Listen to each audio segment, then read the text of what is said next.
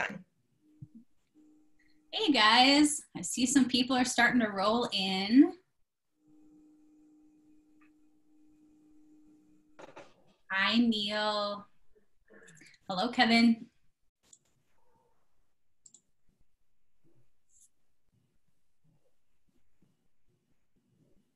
Hi David. How are ya?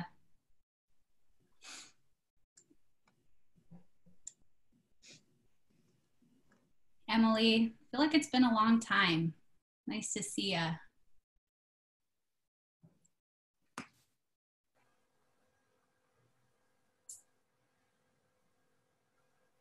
Well, we got about 3 more minutes, so we'll just let folks hop on. And in the meantime, just, I'll say this a couple of times, but be sure throughout the webinar, even if it's not a time for questions, feel free to write your questions down in the chat or the Q&A section. Just don't wait until question time. So we'll kind of gather all those questions and be able to answer most of them when we can. So feel free to do that.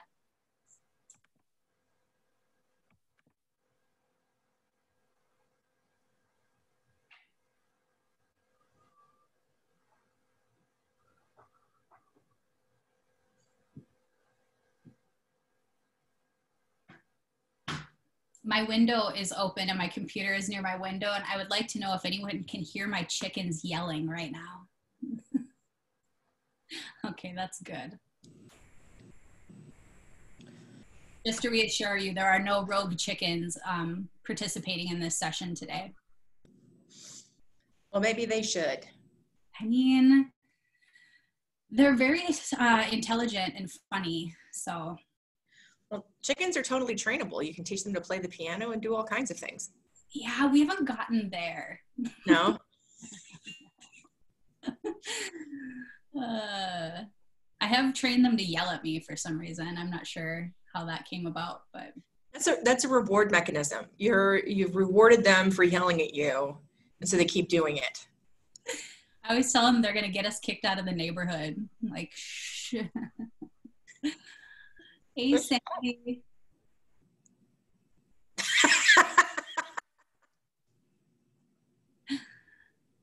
Oh, we got like 1 more minute.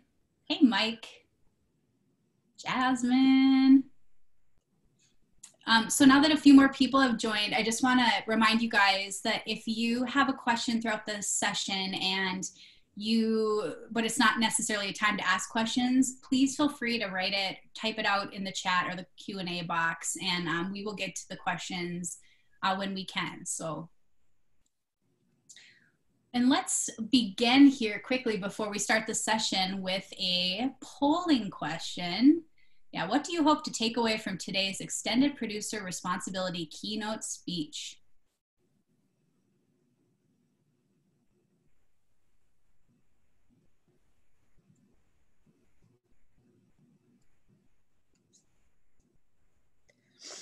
Looks like about half of you have voted, so take a second to really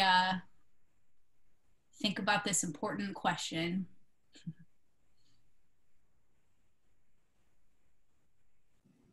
Wow. So far, we're almost neck and neck on this, so this ought to be interesting.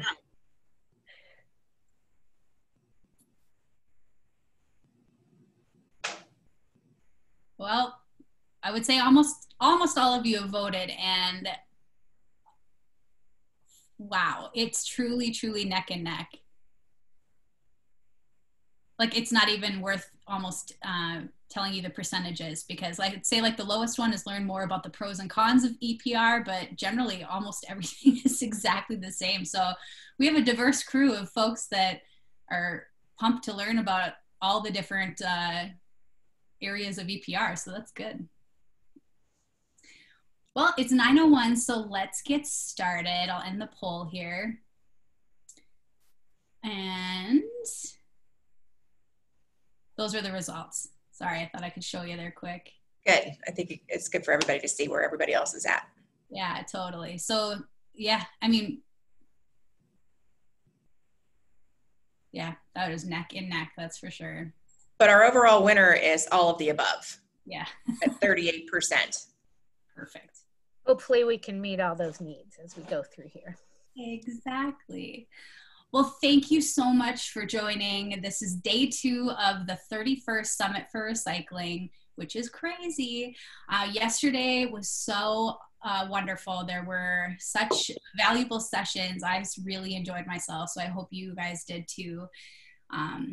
This is our EPR keynote session, but certainly be sure to check out the Business Partner Showcase. There's 2 sessions of that this afternoon, or late this morning, I should say. And then more really great sessions about circularity, some policy stuff, organics. So it's going to be another really great day. So with that, I would absolutely love to introduce you to our wonderful facilitator for this session, Kate Bailey. Kate is the Policy and Research Director at EcoCycle. And she is a national expert on best practices in creating zero waste communities and has worked directly with local government, state legislators, citizen groups, business leaders, and brands to advance zero waste solutions as a critical step toward addressing our climate crisis. Kate is a rock star, and I'm so excited for her to facilitate this session. And so with that, Kate, here you go. Good morning, everyone. Thanks so much for joining us. I am thrilled to be here, as I know everyone else on this panel is as well. But it is with a little bit of remorse I can't introduce Resa in person. We'll definitely get her out to Colorado sometime soon. Resa, that's definitely a promise. But meanwhile, we're doing the best we can, and so my pleasure to virtually introduce you to Resa Dimino. Resa is a longtime rock star in the waste recycling, product stewardship, environmental economic development space. She has over 25 years of experience and really diverse experience working on all sides of the table. So Resa is currently working with RRS as a senior consultant, focusing on corporate clients and collaborative initiatives to improve recovery, sustainability, and facilitate product stewardship. Previously, Resa has served as the Director of Policy for the National Association of PET Container Resources, or NAPCOR. So she worked as worked for the Trade Association for PET Packaging, so been on the industry side of things. And Resa has also a lot of experience in state government, where she worked for the state of New York and helped develop their Beyond Waste plan and their EPR legislation for electronics. Resa is also a founder and current board member of the New York Product Stewardship Council. She really brings a wealth of experience to this topic and many others, if you're ever looking to pick her brain on things. She's currently based in New York, and so I will kick it over to Resa in a second. I first wanted to just share a little bit of context of why EPR, Extended Producer Responsibility, is a very timely topic for today's keynote. Last year, Senate Bill 55 on end market development authorized CDPHE to do a literature review about EPR and look at what's happening with industry initiatives and initiatives in other states. So CDPHE is in the process of conducting that review, and there's going to be good opportunity for stakeholder engagement in that process. So I'll throw a link in the chat for people who want to get involved with that process. We'll talk about that a little bit more during today's webinar, and this will be the first of probably many conversations we'll have about EPR in the coming months. So my pleasure to introduce Resa Dimino to guide us through all of these important issues around EPR. Thanks, Resa. Thank you, Kate, and thanks to all of you. I do wish I was there in person. Feels a little weird to be doing this online, but we'll do our best. As those of you who know me know, there's nothing I like more than to talk about trash, and especially about policy around trash. So really, really pleased to have this opportunity. So just a little outline of what I'm going to cover today. Little quick introduction to RRS, and as Kate mentioned, I'm a founder of the New York Product Stewardship Council. So we'll talk a little bit about that group and what we've done. spend some time talking about what EPR actually is and how it has been applied in the US, some program performance metrics and studies that we have. Then we'll do a little bit of a dive into EPR for packaging and printed paper. That's your conventional curbside materials. And then close out talking about some of the challenges as we move into this arena and where to go from here as you consider the path forward for Colorado. And we'll have stops along the way for questions and for some discussion. So I really hope that you all will engage with me and with Kate as we move through this agenda. So you all are probably fairly familiar with RRS since we have an office in Boulder and we have some fabulous people out there. We've been around a little over 30 years. We do a variety of projects in the space of material recovery, corporate sustainability, and organics recovery. We have a pretty broad skill set, folks like me who are sort of planners, policy people, generalists, and then we have economists, we have engineers, we have communications folks, kind of the whole gamut. About 50 people, mostly around the US, so we have a couple folks scheduled, based in Europe, and more than 660 years of experience. So yes, we are pretty old. And a lot of us have been in the field a long time, bringing a lot of different experience to these issues. So just to talk a second about the New York Product Stewardship Council, we formed the council in 2009. It actually grew out of the state materials management planning process where we were developing the Beyond Waste plan and having these conversations with local governments and stakeholders about what was coming down the pike. And the New York State Association for Solid Waste Management, which is our statewide organization for public works directors, essentially, founded the council really out of a recognition that, you know, they're really struggling to keep up with what's coming down the belt, so to speak. As local government folks, as many of you know, you have to manage whatever is in the waste stream, and you don't really have a lot of control or influence over what that is. And that's becoming more and more challenging as the years go on. And so a number of other statewide organizations joined with what we call NYSSWAM, so the state recycling organization, the state SWANA chapter, to create the council. We are supported and fiscally sponsored by the Product Stewardship Institute. And one thing that's interesting is, you may know, there are a number of product stewardship councils, most state-based in the Northeast, in California, and there's the Northwest Product Stewardship Council, which includes Oregon and Washington. We are unique among councils in that we are not entirely made up of local governments. Our board of directors is predominantly local government, but we also include recycling businesses, people like myself, recycling professionals, and members of the environmental community. So it was important for us in New York to have a multi-stakeholder approach as we moved forward with product stewardship and EPR. So we essentially work to promote EPR as a core material management strategy in New York, really try to get good EPR policy in place and follow through with the implementation, and do a lot of education around EPR, what it means. So what we've been able to accomplish so far is essentially 5 pieces of legislation targeting electronics, rechargeable batteries, mercury thermostats, pharmaceuticals, and paint. We are now working on carpets, mattresses, packaging, and alkaline batteries, among other things.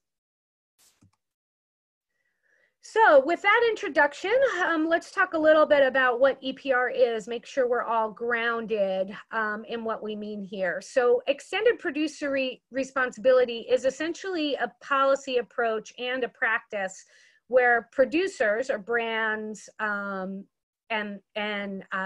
manufacturers take responsibility for their products or their packages at the end of their useful life. So this may mean that they pay for programs or take fiscal responsibility. This may mean that they operate programs or take physical responsibility, or some combination of the two. And it's important when you think about extended producer responsibility, who is the producer? This gets extremely complicated in some cases, and especially in the packaging space, where the producer of a cereal box is what we would call a converter. They're not the responsible party in an EPR program. The responsible party, the producer in extended producer responsibility, is the brand owner or the manufacturer who's selling the product or the package, not the person who actually makes it necessarily. So there's some discussion around what is EPR versus product stewardship. A number of organizations got together a bunch of years ago and put out some definitions for EPR and product stewardship. And generally it breaks down, EPR is a mandatory program, so it's legislated. Product stewardship is typically voluntary. However, you will see cases where there are mandatory programs that are referred to as product stewardship. So just keep that in mind. This is a rule of thumb. Essentially, they refer to the same conceptual framework, that a producer or brand is taking responsibility for their product or their package at the end of their useful life. So it's important to understand as we think about EPR that there are a lot of different ways it can play out. As I mentioned, sometimes it's physical responsibility, meaning operational responsibility, and sometimes it's a financial responsibility. And the programs really fall all over the map in terms of that spectrum from operational to operational responsibility and financial responsibility. So I'm going to highlight just 3 here on this slide, but you can see there's a whole variety of different ways this can play out, and really how that works depends on the legislative mandate and the structure of the program. So just to give you a few examples, one that you all are familiar with in Colorado is paint care. We have that on the high level of operational responsibility because paint care essentially is responsible for developing and implementing a program that meets certain targets and obligations. It is on the lower end of financial responsibility because that program is funded through a fee that is paid by consumers or distributors into paint care. So the paint companies themselves don't have that direct financial responsibility, but they do gather that money and they have full operational responsibility for meeting those obligations. On the opposite end, on the lower right, you have the electronics programs in Connecticut and Maine. Electronics is one of those products that has programs all over this spectrum. But to speak to Connecticut and Maine specifically, the legislation there requires local governments to establish electronics collection programs or collection sites. The state approves a certain number of recyclers that meet certain performance requirements and downstream vendor requirements. So those certain vendors can recycle materials from those communities, and the producers pay the vendor for that cost. So the producers have full financial responsibility, but local governments really and recyclers have the operational responsibility. So that's sort of on this high financial, low operational end of the spectrum. And then on the upper right, we have the high financial and high operational responsibility example of the packaging and printed paper in British Columbia. In this program, Recycle BC, which is a producer responsibility organization for the brands in BC, is required to meet certain performance objectives, meet certain recycling targets, and they are required to implement the programs that do that. Local governments have no obligation to provide recycling services. If they choose to provide recycling services, they do that on contract to Recycle BC. So Recycle BC essentially organizes the collection system, contracts out for those services, contracts out for processing, markets the materials, whole 9 yards. So they have both the operational and financial responsibility. So as you think about moving forward for different products and different materials, there's a whole host of choices you can make. Sometimes you know, you need to look at what you have in the state, what your infrastructure is, what your needs are, the particular material or product and what its particular needs are, and then determine where on the spectrum you want to be. So what are the things that make EPR programs successful? Convenient collection is key. And we know that from municipal programs, right? But the EPR programs allow us to build on that convenience, sometimes add collection in places where it's not economically viable when it's publicly funded. Dedicated financing streams. So for those of you who are EPR wonks out there, there's an ongoing debate about cost internalization versus fee-based financing. So cost internalization is the brands pay into a fund sort of out of their general fund or out of their general operating revenues. Dedicated financing stream is like paint care, where there's a specific assessment that goes into a fund. What we've found is that the programs with dedicated financing streams perform really well because they don't have to fight for funding for other needs, and they are able to set budgets and things. So that works well. Clear responsibility and accountability. Who has to meet the targets? What happens if they don't meet the targets?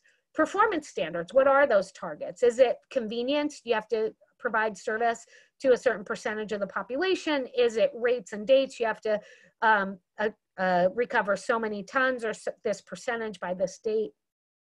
Incentives, you know, the bottle bill is the oldest EPR program in the United States. The nickel deposit really works. It still drives people today.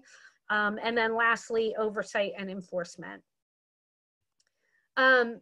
Other things that can be helpful as you're looking at creating and framing programs: transparency and reporting.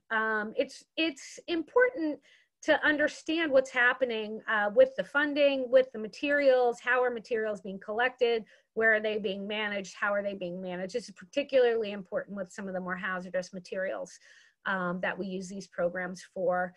Similarly, environmental management standards, as I mentioned, in Connecticut and Maine, you have to apply to the state. To be a recycler, you have to show what your downstream processing outlets are, that you're meeting certain standards, et cetera. Disposal bans are really helpful in driving participation and helping to educate around use of the programs, and then, of course, education and outreach. So why have people looked at EPR over the years? Increasing diversion and recovery is a key goal. As I mentioned, EPR programs can reach places that are harder to reach with public sector programs, rural communities, for example, multifamily housing, things like that. It provides the resources and the tools to increase access to recycling and increase diversion and recovery. Reduces cost to government by transferring those costs to the producers and by either directly or indirectly to the consumers of those products. In doing so, it incorporates the cost of recycling or end-of-life management and the cost of the product, and then hopefully improves the design of products. This is, I'll talk a little bit more about this later, but the ability to improve, the thought being that if producers have to handle the material at the end of their useful life, they will design it for recovery. The jury's still out on sort of how that's working, but we'll talk about that more in a minute. So how has EPR progressed over time in the US? As I mentioned, beverage container deposits or bottle bills are really the first operating example we have of EPR. And they were in place well before EPR was a thing. EPR, the term, was coined in 1990 by Thomas Lundquist in a report to the Swedish government, but it essentially captures what the beverage container deposits do, which is create a system managed by the producers or the brands outside of the government managed recycling system in a producer-consumer relationship. So what we saw after 1990 was that EPR began to take off in Europe, really focused on packaging. And in the US, it's really focused more on problematic or hazardous products. So the first EPR in the US was 1994, rechargeable batteries. Minnesota was the first state to actually put out a policy saying, hey, product stewardship is something we want to accomplish here. And as you see through the 2000s, I guess we call those the aughts, there was a lot of additional movement as we moved into mercury switches, e-scrap, thermostats, and more recently, so then focused on really products with hazardous components, and then more recently into products that are expensive, bulky, difficult to handle, like paint, carpet, mattresses. So there are a lot of EPR policies across the US. They focus on about 14 different categories. As you can see, the categories that have a lot of state programs other than beverage containers are the ones that have the most toxic or hazardous components: mercury switches, rechargeable batteries, electronics, and then thermostats, paint, and pharmaceuticals is coming up quickly. That's a new one that we've only had in place for a few years, but 5 states have implemented those programs so far. So I think we'll pause here and take some questions. I threw a lot of information out there to you all. Awesome, thank you, Resa. And we do have a couple questions coming in, and a couple I'll queue up that I know you'll cover later as well. And we will kick off another polling question as well, so keep an eye out for your screen on that one. So Resa, Sandy asked a great question about where are there, or what is a good resource that lists which companies have EPR mandates, which states have policies, sort of, you know, how do those policies fall on the spectrum? What would you recommend for good resources for folks? Well, the Product Stewardship Institute is an excellent resource on the state laws that are in place. The slides here give you an overview of which states have legislation on which programs. And then there have been a handful of reports done by PSI and by some others looking at you know, different products over time. But so I would encourage you to reach out to the Product Stewardship Institute to get some of that information, and then follow up with me if there are particular states you're interested in. In terms of corporate product stewardship policies, you know, I'm guessing there's something out there, but I'm not aware of a good sort of one-stop shop for those kinds of policies. I know most electronics companies have them, and there are certain, you know, industries where that there's increasingly in the textiles industry, H&M and others, establishing stewardship programs, but I'm not aware of a good kind of one-stop shop for that information, unfortunately.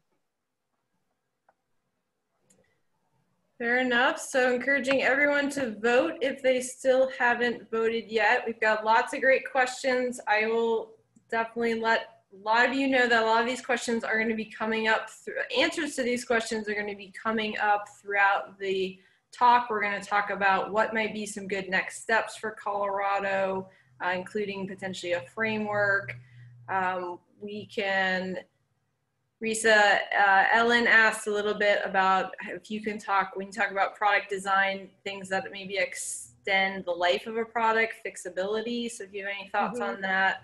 And then just one more question we'll ask, and then we'll keep going. A little conversation about bottle bills and whether they're actually considered EPR. Can you just talk a little bit about that? Sure. So quickly on the reuse or fixability question, there is in the electronic space a group called that's advocating right to repair legislation in a number of states. This requires electronics manufacturers to make information available that allows you to fix your electronics, things like that. It's an important thing to keep in mind as you're designing programs. A lot of the early e-waste programs did not allow for reuse or refurbishing towards the goals, and that's something you need to keep in mind. I think I haven't seen any examples of policy driving extended product life as of yet, but I'm not sure it's been studied, so that may be done. As for bottle bills, you know, this is an interesting thing. To me, it's very clear cut that bottle bills, with the exception of California and Hawaii, which are government run and managed deposit programs, all of the other deposit programs really fit every criteria of extended producer responsibility because they are managed by the brand's distributors. They are not taxpayer funded. They are financed either by the brand or by the unclaimed deposit, which is essentially a contribution from the consumer who chooses not to recycle. And they're also paid for by scrap revenues. So that I know that some people argue they are not EPR, but I don't see it. To me, they meet every criteria. Again, with the exception of California and Hawaii, which are government run programs where the state has a more active role. The state actually collects the deposits and distributes the deposits to the people in the supply chain. In all of the other states, the deposits are initiated by the distributor. The programs are operated by distributors or their agents. And again, outside of the taxpayer funded program, in a sort of producer consumer relationship as opposed to a consumer taxpayer relationship. Awesome, thank you. Can we throw the results of the poll up on the screen? And then we'll keep going here. These are great questions. We'll definitely have a couple spots where we'll stop for questions, so we'll be able to get to more of these and some discussion at the end. So great job, everyone, getting in some great questions. And as we can see from the poll results here, folks overwhelmingly felt that all of these benefits of EPR are important for Colorado. So good thing we're talking about this, and we will let Resa keep going and talk more about program performance. Great. So what I'm going to go over here is the data that we have been able to compile so far on the program performance for EPR programs. And we're going to show, yes, EPR programs typically do increase diversion. They typically do reduce costs to local governments and state governments. And they do incorporate the cost of recycling and end-of-life management into the cost of the product. What we're not certain about is whether or not EPR programs improve the design of products to reduce environmental impact. There's just not clear information there yet, although I will share some information on packaging from France later in the presentation. Typically, I think the issue has been that EPR has been implemented in a lot of different ways in a lot of different places. So the signals to producers and brands in terms of adjusting design are not very clear or straightforward. So if we want to achieve that objective, I think we need to be more consistent across states and across countries to send clear signals. But what do we know? So one of the things that's important to point out is that it's really hard to evaluate EPR program performance, largely because the data is not that great. The data is not great before programs. You may know from your own program, you know, you may not be collecting or reporting any information until the EPR program comes in place, and then you have to track all of the data and information. So there's not a lot of pre-programmed data. There's also not a lot of data available in states that don't have EPR to kind of compare an EPR and a non-EPR state. And on the financial question, there's really often limited visibility into local government budgets and sort of how they changed before and after an EPR program was in place. But with those challenges, we've still been able to assemble some data and reach some conclusions here. So I'm going to share most of the information that I'm going to share with you today is from a study that the Product Stewardship Institute did for the Connecticut Department of Energy and Environmental Protection a number of years ago, looking at an evaluation of all of that state's EPR program. So does it increase recovery? Here you see on the left, the increase in e-waste collection. The e-waste EPR program came into place in 2011. And you can see pretty dramatic increases in electronics recovery for a number of years, and then leveling out a bit. That's to be expected, I think, as people clean out their basements and garages and things of that nature. But you see pretty clear increase in recovery as a result of the program. Similarly, on the right-hand side, very dramatic increase in recovery in 2015 as the mattress recycling program came into effect, and the Mattress Recycling Council came into the state to operate the EPR program. Here on the top, we're looking at thermostats. In Connecticut, thermostat, TRC operated, the Thermostat Recycling Corporation operated a voluntary thermostat recovery program up until 2012. And in 2012, legislation made it mandatory. So there has been collection in place for quite a long time, but what we do see is an increase after that mandatory requirement came into place, meaning all thermostat manufacturers had to participate in the take back through their distribution chains. We do see an increase in the recovery of those materials. Similarly, in paint, what you see is prior to the program coming into effect in 2014, we had only data on oil-based paint. Latex-based paint was not tracked or monitored, but so we see a pretty significant increase in recovery once the program came in place, as latex came through the system and wasn't going to disposal. Here we look at a number of states that have EPR for paint and compare a number of them. As you can see, the most dramatic increase has happened in California.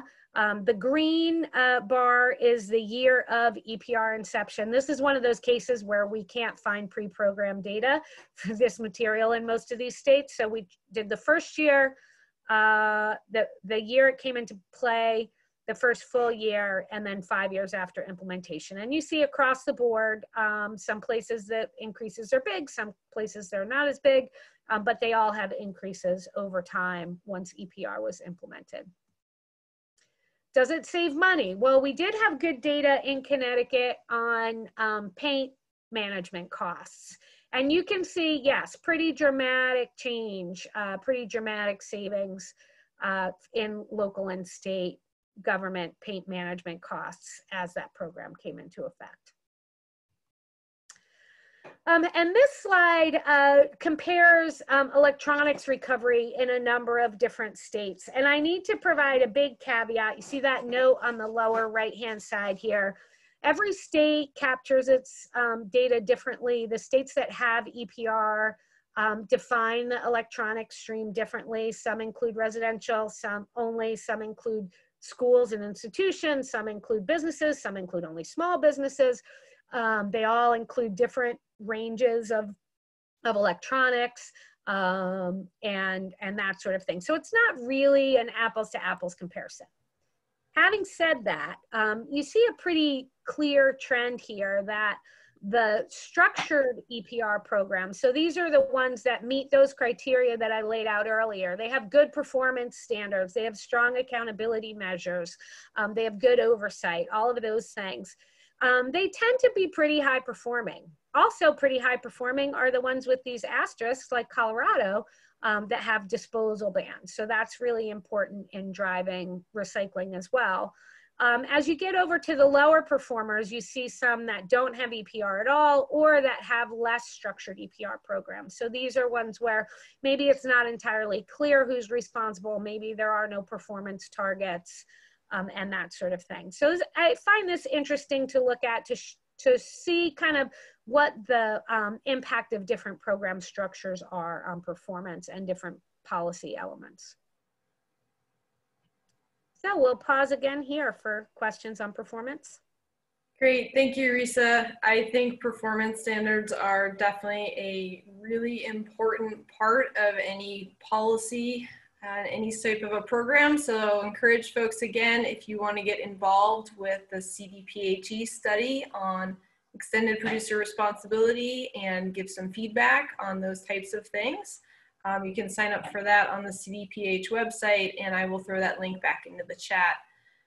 Resa, one of the questions that is bubbling around, we're talking about problematic materials that have largely been addressed in the US through EPR, mattresses, electronics, plastics is really kind of rising to the top for a lot of us as a problematic material. Can you talk, I know we're gonna jump into packaging and printed materials next, but do you know if there's any data around EPR for plastics in particular, or are we seeing momentum in this direction?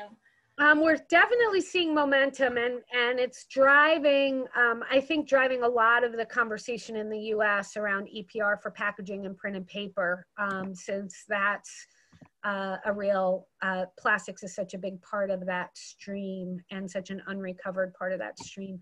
We're also seeing some of the EPR for packaging and printed paper programs in Europe and in Canada expanding to include other single-use plastics. Some had done so already, adding things that are like packaging. So for example, Ziploc bags in certain provinces in Canada are covered because they are like packaging, even though they are not actually packaging. And so some of the programs have started to move in that direction, and we're seeing a trend further in that direction to capture more single-use plastic items in those policies as changes move forward. Both Ontario and Quebec in Canada are considering program changes right now, and I think that's something that'll be on the table. Great, and one more quick follow-up question. Jessica is asking about any EPR programs for textiles. That's something really interesting. We haven't seen it yet. I believe there may be one program in France. If not, they've been talked about. It's definitely an area that is ripe. And RRS just issued a report on textiles for those of you who are interested.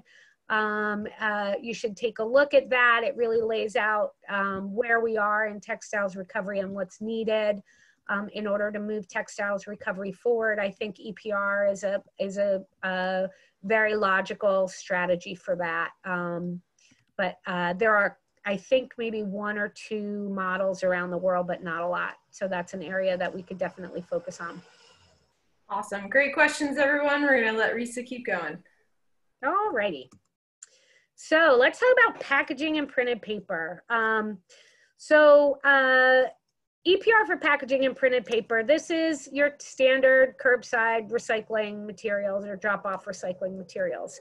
You can see early on in, around 2000, in North America, we just had bottle bills. We had no other EPR for packaging and printed paper, and it really was only in place in Europe.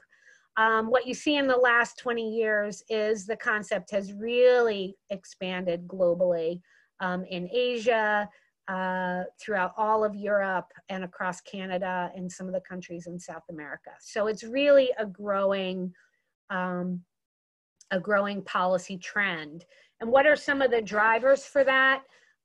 There's a number of things from the US perspective in particular, but I think also other places around the world. We need stable funding to run good packaging and printed paper recycling programs. There are challenges in the market. I think the combination of the National Sword, the impacts of the National Sword policy and COVID and other things are making us really understand how vulnerable we are on the market basis, and how those markets really affect program costs on a regular basis and very dramatically. And EPR, the local governments have a really hard time responding to dramatic swings in pricing, whereas a producer managed program has some more flexibility in that arena.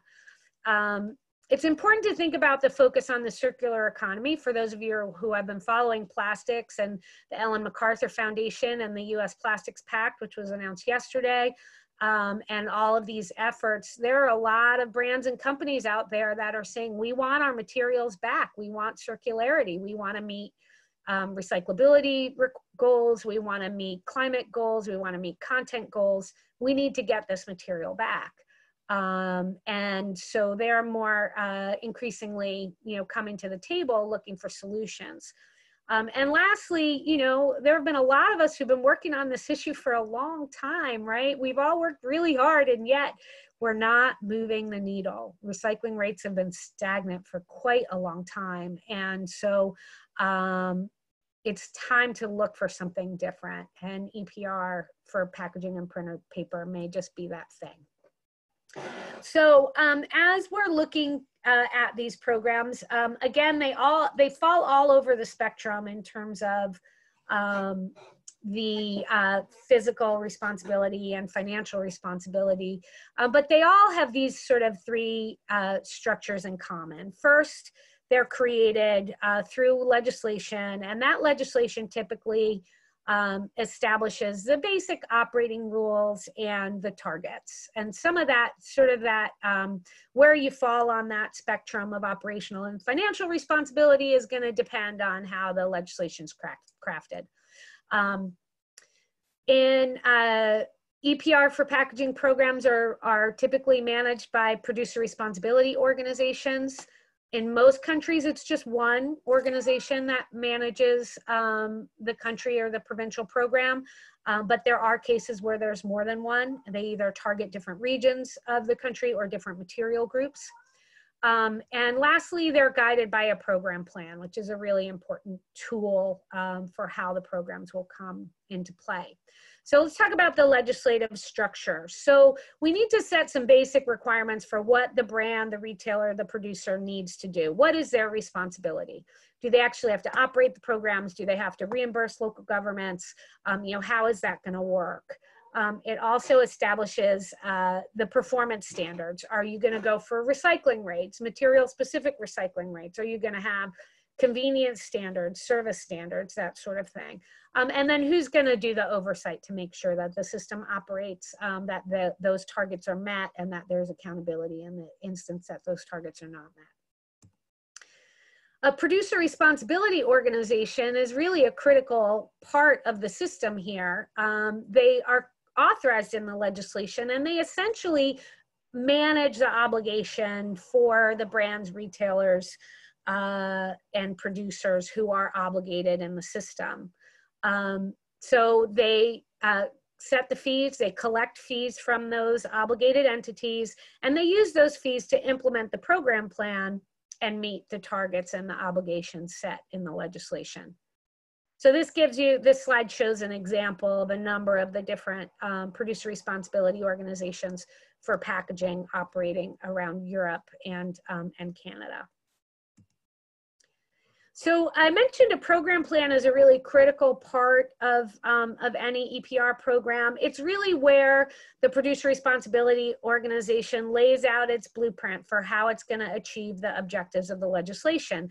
That might mean they set a list of recyclables. That might mean they say, we're going to enter into arrangements with these collectors and these MRFs and these end market outlets. We're going to do this type of education. We're going to do end market development on these products, that sort of thing.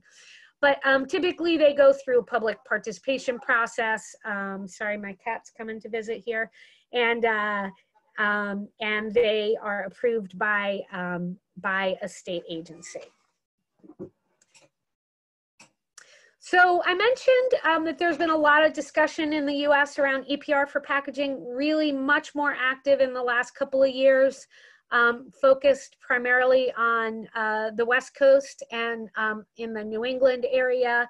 But I think a lot of discussion happening out there today, again, driven by those issues around limited local government resources and limited resources to move things forward and increase recyclability and to meet those circularity goals.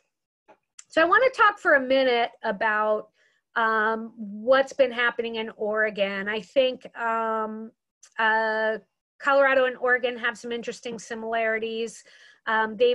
Are in the end of a process to kind of revisit their whole approach to recycling policy in the state. And so we thought it might make sense to walk you through a little bit of what they've been doing and explain a little bit of the process they're going through. So you may be aware that the national sword policy in China and other Asian import restrictions hit Oregon very hard. They have a not very advanced processing system that was put in place to really feed those export markets. And so when the restrictions hit, they were really hard hit and forced in one of the most progressive recycling states in the country to allow landfilling of certain materials. So big problems hit by them. So the state created this recycling steering committee to look at the problems the state was facing and come up with a new approach moving forward. So the steering committee was convened and they really started with, okay, let's look at what do we want our future recycling system to do? What are the functions we want to see in that recycling system? And then what's the difference between what we want to see and what we currently have in the state? So a gap analysis. And then they hired us to help them look at other frameworks out there around the world and around the country that they might learn from to define their path moving forward. So we did an evaluation of 10 different frameworks focused on Europe, Canada, and the US. 6 of those were EPR based, 4 of them were more conventional government managed. And we evaluated those frameworks against what they were looking for in a function. And then we took everything we learned from looking at 10 different frameworks and we developed 5 scenarios. So they use the analysis, they use the analogy of Lego blocks. So we pulled out the Legos, the best performing Legos, and put them back together in 5 different scenarios for them to consider. And then we did a deep evaluation of those 5 scenarios. Now the steering committee is working from those 5 scenarios and from that process, and they're defining a framework that's going to be considered in the legislature in 2021. That process, I think, is coming to a close over the next couple of weeks. So what is a recycling framework? Just to give you a sense, it is a bunch of different elements designed to meet certain functions. So a framework is a policy approach, a structure, laws, policies, programs, agreements. So who is going to pay for recycling? Who's going to manage recycling? Who's going to decide what end markets are used? Who's going to decide how materials flow? All of those kinds of things. So think of it as a sort of a policy approach.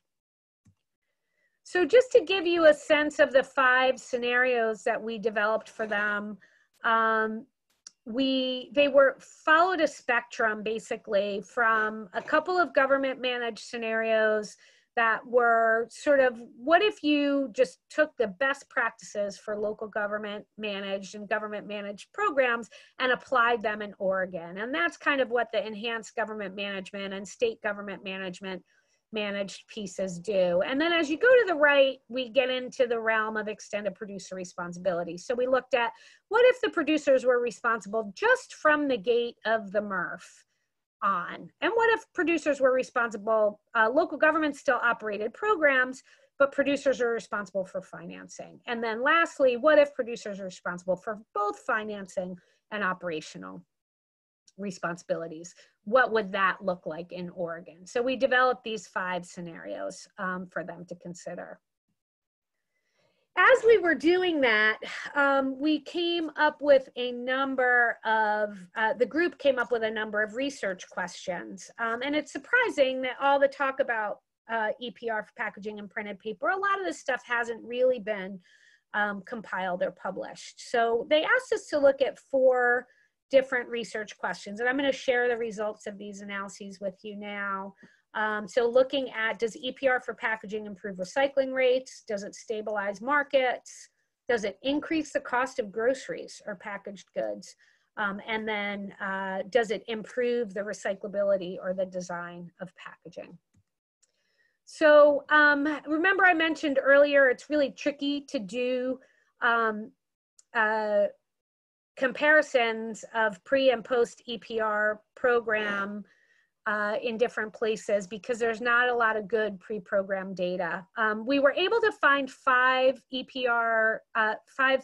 jurisdictions with EPR for packaging and printed paper that had reasonably complete data and comparable data for pre and post program implementation. And what you see here is that across the board, in every instance, there was an increase in the recycling rate after EPR for packaging and printed paper was implemented. Some of those increases are huge, some are not as huge, but they all have an increase. We also looked at how does EPR for packaging impact recycling market stability. And the way we approach this was looking at what happened to recycling programs post National Sword implementation in EPR jurisdictions and not non-EPR jurisdictions. And we looked at Canada, the Canadian provinces, where there are 5 provinces that have EPR and a couple that do not. And then we looked at the US states that border EPR provinces in Canada, thinking, you know, they probably have similar recycling market conditions. So what we found was that there was no meaningful change in the recycling programs in the provinces in Canada that have EPR. The one Canadian province where there was reduced access, and this was mostly for a variety of plastic resins, was in Alberta, which does not have EPR, but is currently studying its implementation potentially over the next few years. And we also found a number of US states where there was pretty significant changes to recycling programs. Oregon was one of those, Washington another, the Pacific Northwest, again, being pretty hard hit given the reliance on export markets there. So how does EPR impact the price of products? So what we did to answer this question was we actually did a virtual shopping exercise, and we picked 2 cities. We picked a number of pairs of cities. So one that have similar demographics, one in an EPR jurisdiction and one in a non-EPR jurisdiction. And we shopped for the same list of products in both of those jurisdictions, and then we compared the prices of those products. And what we found was in the vast majority of instances, the prices were the same, whether or not EPR for packaging was in place in that jurisdiction.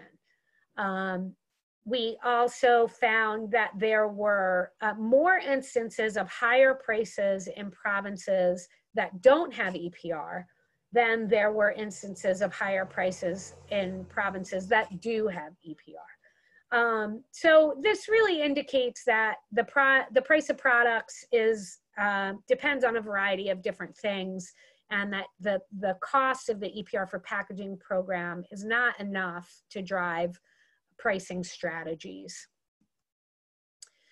So this is the look we did at how EPR for packaging impacts product design.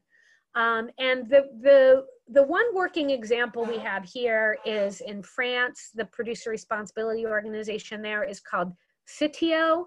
And essentially they use a system called eco-modulated fees, meaning that they provide bonuses or discounts essentially to packaging they want to incentivize people to use or practices they want to incentivize, and they charge disruptor fees or malices to products or packages that are problematic in the system. So what you see here is pretty interesting. on the left, the increase in packaging with sorting instructions. So they give a bonus if you use, if you provide a recycling instruction. So picture something similar to the how to recycle label. So you can see when they started giving that, that bonus, people started providing that instruction. So very effective incentive there. And on the right, you see the impact of the source reduction incentive, which is just basically for material reduction over time. Again, pretty clear trend. Similarly, so these are some of the disruptors that they've identified in France. So they essentially charge a penalty if you put a PVC bottle onto the market, because that's a disruptor in the recycling system. And you can see when that penalty came into place, the amount of PVC bottles dropped by 2/3.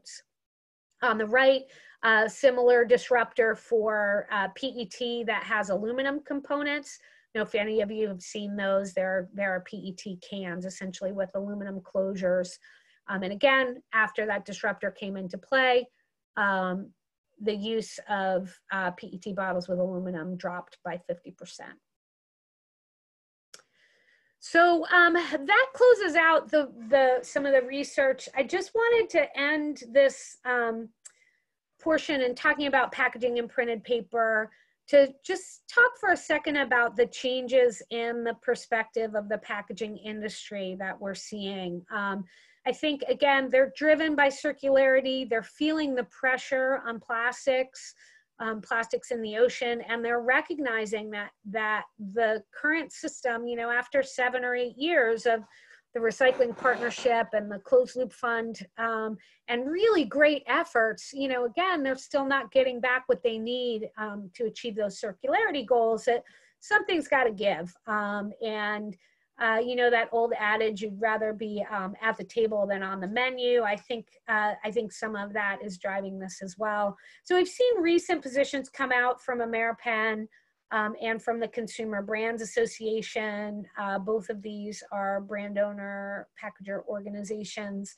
Let me just be clear, these do not promote EPR by any stretch, but they're putting out there a number of different ways of looking at financing recycling programs and really indicating an openness towards these issues that we haven't seen before. And I don't think this is the end. I think we're going to see more over the next couple months of those brand organizations really putting some creative thinking around what can they actually live with, and not just brands, some of the haulers and others who are involved in this as well.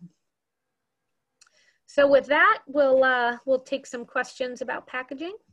Awesome. We'll give Resa a chance to catch her breath and get some water. She's doing a great job. It's a lot to be able to talk for that long. We're going to do another polling question. So if we could get that up for folks, we are interested in which material you think Colorado should prioritize for EPR policy. We've talked about some of these already, and unfortunately we can't have an other category, but if you do have other ideas, please throw that into the chat. Resa, I want to ask you, there's been a couple of questions regarding electronics. So Colorado has a disposal ban on electronics that we've had for a number of years. The chart that you showed, our data on electronics collection was pretty strong. I think we were number 2 on that chart. And I know the numbers are not apples to apples, but can you talk about, you know, is an electronics ban sufficient? Would we expect to see increased recovery? And sort of how does EPR work with other potential policy tools like a disposal ban in general? Yeah, I mean, I'm a big fan of incorporating disposal bans in EPR policies. I think it's good to sort of say, you know, the producer has to pay for the program and the consumer has to participate in it. So to me, that's a good balance of responsibilities. So I think it's good policy to incorporate both, and a number of electronics programs like the one in New York do that. Would you see more recovery? That's hard to say. I think the question I would ask you is, you know, do you have the resources to continue to collect electronics at the level that you do? If it ain't broke, don't fix it, you know?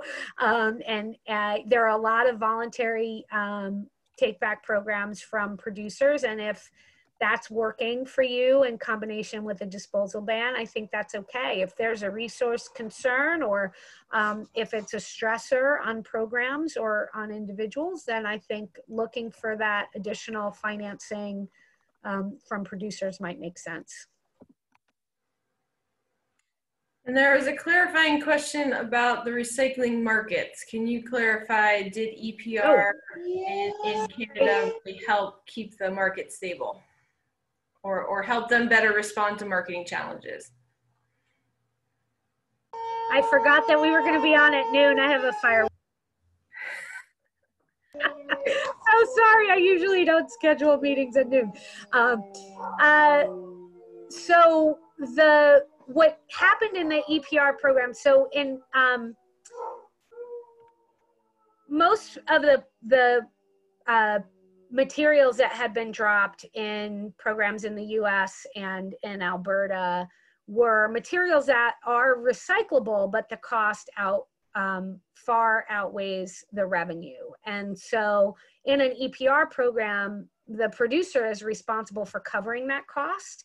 And so what we found is that the producer responsibility organization essentially absorbed that cost. It might have meant some storage of materials over time, but for the most part, the materials moved and were recovered. In US programs where there's not that stable funding base, the MRFs couldn't absorb the additional cost of handling those without changes to their contracts and their agreements with suppliers and that sort of thing. So it was an economic problem. And so the solution that was reached in a lot of these areas was, well, let's take out those really low value materials out of the system to reduce the cost and improve the performance. Does that make sense? Did that address the question? So it sounds like the very short answer is yes. Yeah, it's, because it's cost, it was really cost. It's not that they created new markets. It's that they covered the cost needed to access the markets that exist. That's a great point. And just a quick follow-up, some of these are really great questions that we will have an extended period of questions and answers with Resa in just a few slides. So we will get to some of these great questions. One more question about just sort of what's happening across the country is about the map you showed, about who's looking at EPR policy, and we see it is largely on the coast. Is that due to access to markets or shipping issues, or can you speak to why we're seeing that?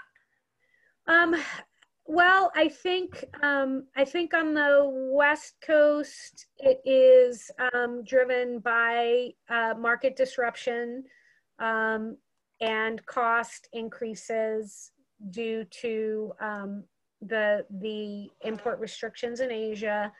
In the Northeast, we weren't really impacted by that, but the cost increases in the programs have been significant. And we have a lot of recycling mandates in the Northeast. So I think this is a factor as well. In places where you have recycling is mandatory and the cost of recycling is going up and up and up because of that combination of the new market requirements, slower down processing, higher processing costs, lower material values. Yet you as a local government don't have the choice to cancel the program, that increases the pressure. So I think mandatory recycling drives that a bit as well. And we also are both here in the Northeast and on the West Coast also are quite familiar with EPR and have used it in a number of different avenues, and so sort of see the value of that kind of approach moving forward. Great. So thanks for everybody for participating in our poll. We see plastics is the clear winner with over half of the votes. It is also included as part of packaging and printed materials, so it really ran away with that one. And mattresses and electronics came in a decent pace as well. So great feedback from everyone, and that'll be great feedback for CDPHE as part of their study as well. So with that, I will turn it back over to Resa, and we'll be jumping into Q&A, more extended Q&A here in just a few minutes. Okay, great. So just want to talk a couple minutes about some of the challenges as you think about moving forward with EPR. I think the biggest challenge is it really requires a different mindset in terms of who's responsible. So state and local governments, we've felt responsible, I'm putting my state hat back on, we've felt responsible for moving recycling forward. And we've felt responsible for implementing these programs, and a lot of us are very invested in our programs, right? We've done great things, and for good reason. But to move forward with EPR, you really need to shift that approach and say, okay, you know, I want to be comfortable with the producers coming in and potentially doing things differently, and my role changing. So I'm not operating my program anymore, but I'm consulting with someone who's operating my program. One of the most challenging things, I think, is finding the proper balance of responsibility, authority, and accountability. So if the producers are paying for these programs, should they get to decide how they're implemented? Should they, you know, what do they get to decide? What don't they? Is it just write check and, you know, and then that's the end of it? Or should they have more sort of decision-making authority there? And then from the government or service provider perspective, you know, what accountability is required there? Should you have to meet certain program standards or requirements to get reimbursement or to get producer funding under an EPR program? So if it's packaging, should you be required to collect certain materials, implement certain collection and education best practices, those kinds of things? In my opinion, that's the most challenging thing, is kind of changing our brain around to think about what's our role, what's the industry's role, what's the service provider's role, and who gets to make which decisions. Engaging industry is key to that. In many of these products and packages prior to EPR, they had no involvement at all in end of life. And so that's a process in and of itself. But, you know, I think that we're going to continue to need to think about moving this forward because these drivers are pretty strong. The government budget challenges are continuing and worse under COVID. So, you know, we were hit pretty hard by the import restrictions in Asia, and now hit again by challenges of COVID. You know, where the market challenges, there are markets for a lot of materials in the stream that don't come anywhere near covering the costs of collection and processing. So how are we going to get that material? How are we going to improve those economics? From the business leader perspective, how are they going to get back the material they need to meet their goals? If you looked at the goals of the US Plastics Pact yesterday, holy cow, like that's a big lift in the next 5 years. And, you know, how are we going to do that? And, you know, when we look at the ground right now, even the most aggressive states and local governments that have really strong, very advanced policy approaches are really, again, not moving the needle. A lot of us have worked really hard for a really long time, and we're kind of stuck where we are. So let's not, you know, let's not live to the Einstein definition of insanity here and keep trying the same thing and expecting a different outcome. Maybe it's time to try something different.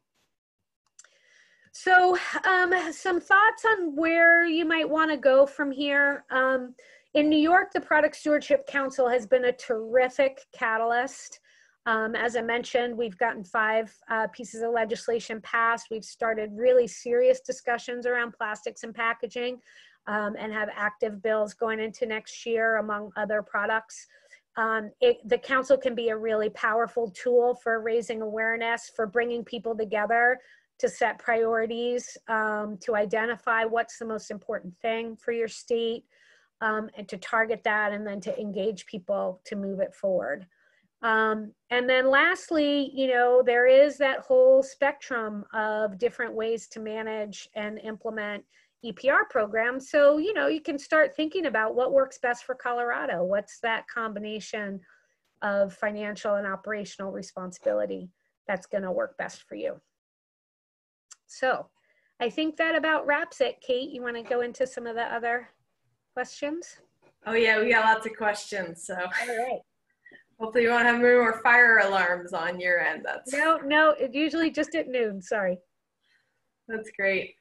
Thank you, Resa. That really was fantastic. EPR is a very complex topic. Every time I learn more about it, I'm just amazed at the diversity of programs around the world for all different types of materials. And so it really is a lot of information to cover. We will have access to the slides, so people will be able to look back on some of those great graphs and all this information. And again, this will be one of many discussions we will be having as part of looking at how do we evolve and consider EPR for Colorado. So with that, we've got a lot of questions coming through. We do have one last poll question that we'll throw up for our audience.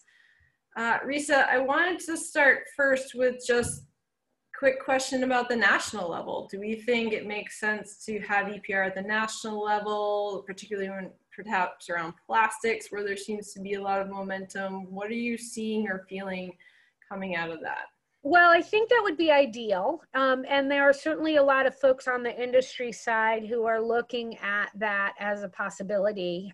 Personally, you know, with a Congress that can't really agree to turn the lights on, it doesn't seem to me that that's a great first step. I think, you know, we don't have a US model yet. And so I think like many other things,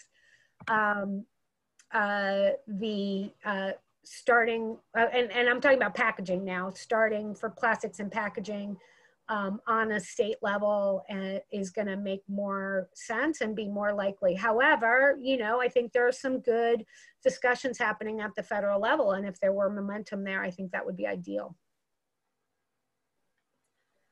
Great. So as we think about moving forward in Colorado, in the absence of potential national consensus around things, one of the ideas that's been discussed is this idea of a framework legislation. So, so Maine has sort of an all-encompassing policy to support EPR. Can you talk a little bit about the pros and cons of that framework approach and where you've seen that in place? Sure. The benefit is that you want a structure that allows you to add products and packages over time that is more streamlined than going through a new legislative process every year. So that is a great idea. The only place that's implemented, as you mentioned, is Maine. And the way that works is the legislature passed this policy, and then what it says that they do is that the legislature passes a resolution directing the agency to develop legislation on a product or packaging kind of framework. So it is streamlined in that it sets up a process for how that'll be considered. But in every instance, the legislature directs the agency comes back with a bill, and then the bill is still debated in the way any bill is. So it's a step in the right direction, but it's challenging, and it still requires multiple steps to get anything added. So it's not, most legislatures in my experience don't want to give the administration in a state the authority to create a new program like this. They want to ultimately sign off on it. So that's the way the framework has played out. If you have a situation where the legislature would say, here's the product stewardship policy, and allow the agency to add materials or products that meet certain criteria through regulation, I think that would be, that would be great. But I haven't seen any legislatures really willing to do that. I've talked to some legislative folks who really want to move in this direction because, after, especially in some of the states that are more active, they really get EPR fatigue.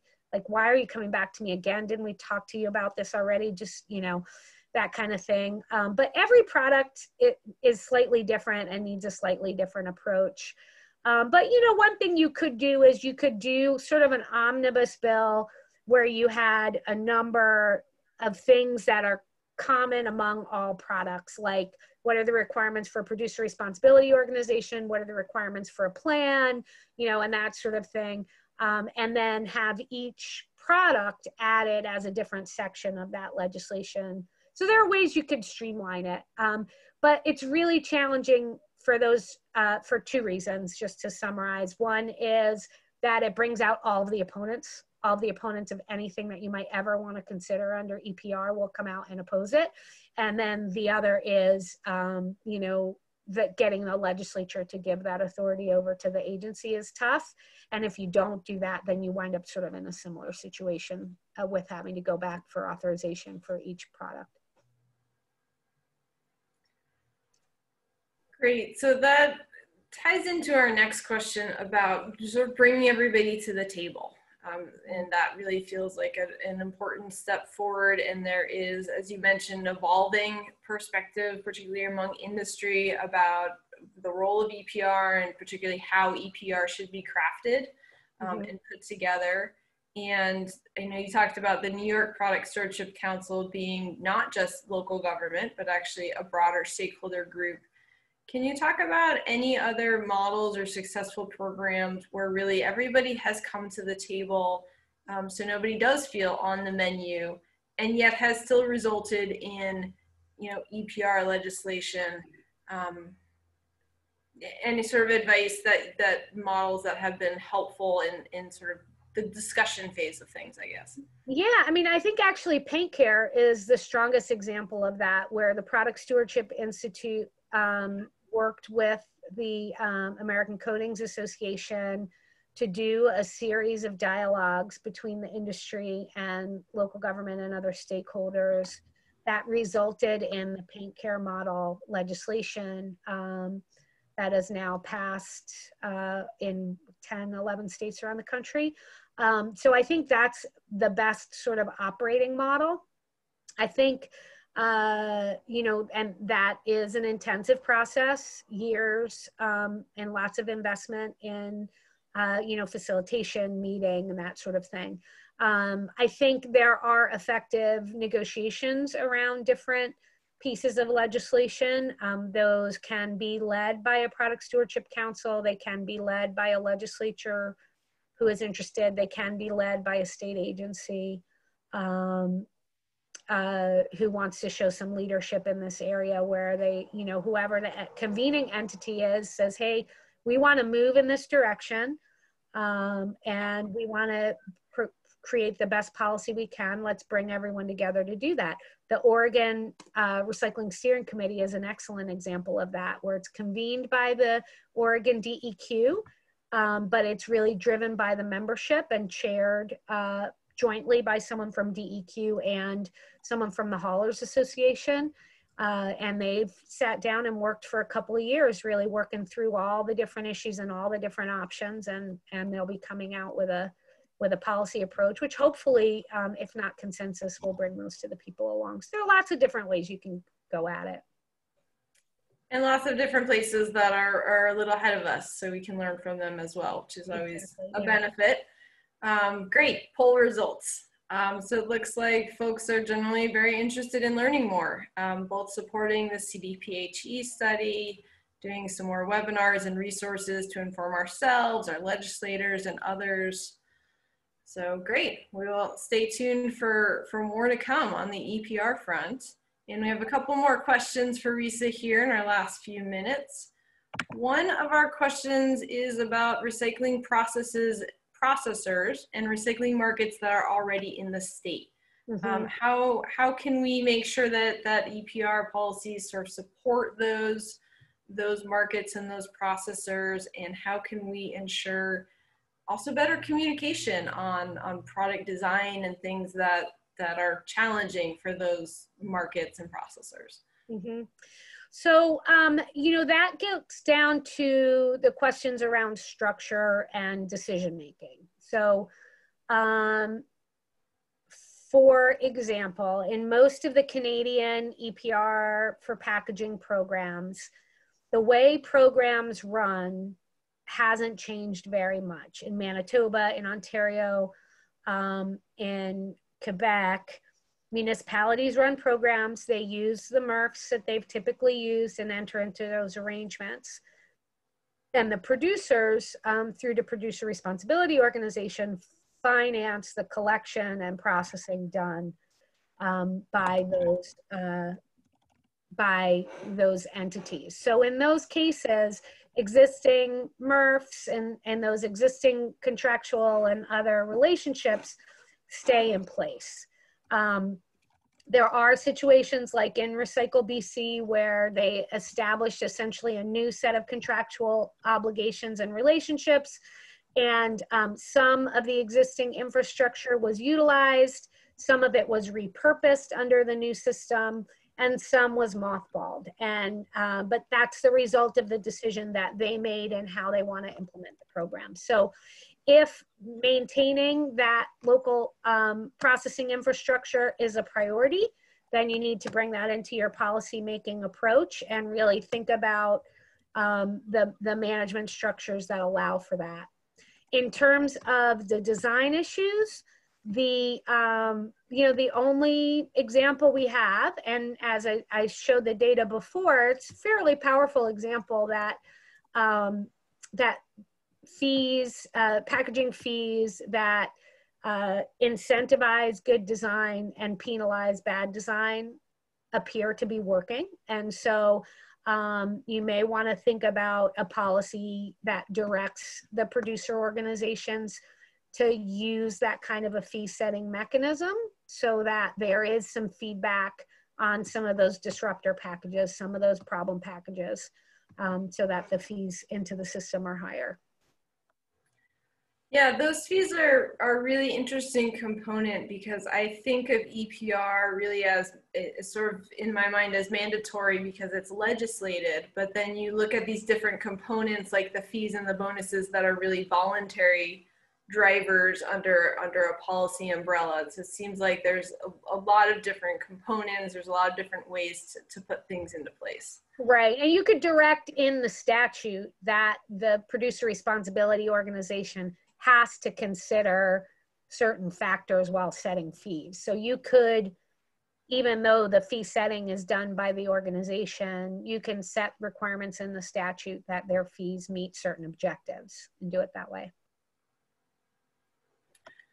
So as we're trying to come up to speed on EPR, I have a great question about communications, materials, campaigns to sort of raise the visibility of EPR. Have you seen other states we might look toward? We've talked about on the policy front, but just sort of on like communicating about EPR, talking to legislators, talking to each other, things we might consider there.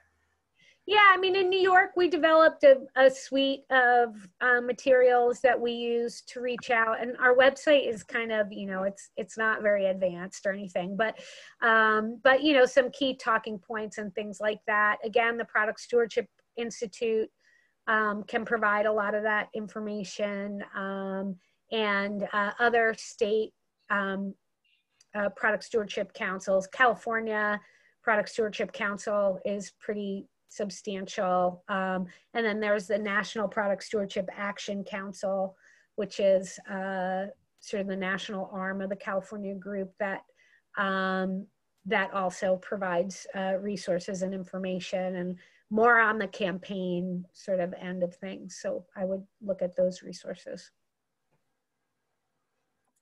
Awesome.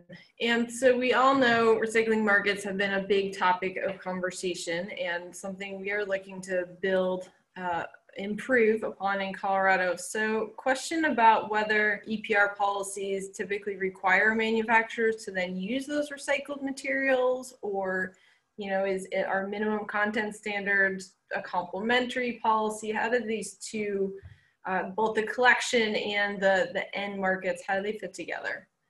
So there's two things. One is a lot of the EPR for packaging programs have set aside a portion of the funding for market development or problem solving kinds of things. So the best example is in Ontario, the Continuous Improvement Fund, which basically sets aside a certain amount of funding to make sure the programs continuously improve. Or in Quebec, EEQ, for example, made an investment, I believe it was $13 million investment in a number of MRFs to improve the recovery of glass, the quality of glass, so that it was then marketable to markets within the province.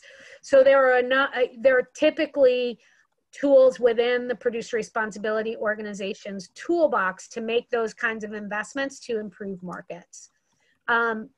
On minimum content standards, that's not something that has historically been included in EPR for packaging programs in Europe and Canada, but it's something that nearly every state that I've seen having these conversations is talking about them in tandem, either as the same bill or in a companion piece of legislation. So I think there's definitely dialogue around that, and there are some models out there for what that might look like legislatively.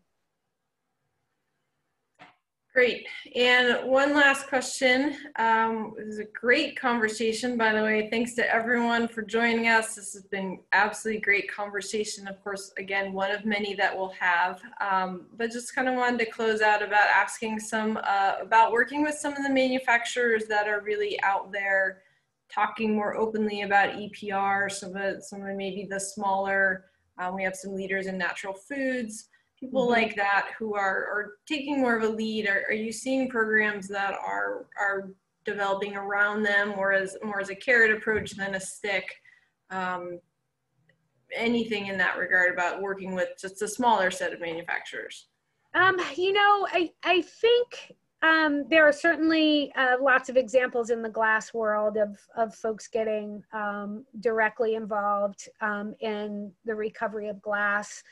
Not seen as much on plastics or more broadly. I think, you know, the Recycling Partnership and the Closed Loop Fund was the place where those progressive groups who wanted to improve, progressive companies that wanted to improve recycling kind of came to the table. And I think, you know, there are sort of subsets within those groups that are really starting to realize that if they want scale, they need to move to something that's more policy driven. So I think we'll see the nature of those conversations change, but I definitely would encourage you. Oh, and I should also mention things like polystyrene recovery and that sort of thing, expanded polystyrene recovery drop-off programs and sponsorship of those has been done on a voluntary basis. So there are certain products and certain packages that have had these kinds of targeted impacts. And they're certainly, you know, worth pursuing for sure if you have those local interests. But I think as a whole, you know, the conversation is starting to move, and some of these folks you're talking about are driving the national conversation in a more active way. Absolutely. This conversation is definitely moving across the country. So thrilled that you could be here today and guide us as Colorado through as we consider what is our role in this. So great to catch up to speed on what is happening elsewhere. One last plug to get involved for the CPHE study on EPR. Check out that link in the chat box. And with that, I will turn it over to Brandy to wrap us up. Awesome. Thank you so much, Resa. Thank you so much, Kate. That was such a wonderful session, as we knew it would be. Such great information for our state to pay attention to and, you know, follow some of these folks' lead. So just lots of cool stuff to come, that's for sure. So as we leave this session, remember that there are business partner showcase options to go check out. Definitely don't miss the meet and greets, especially because Governor Polis is going to pop in. So that's pretty cool. And then, of course, the sessions this afternoon. So again, thank you so much and have a good rest of your summit. Bye.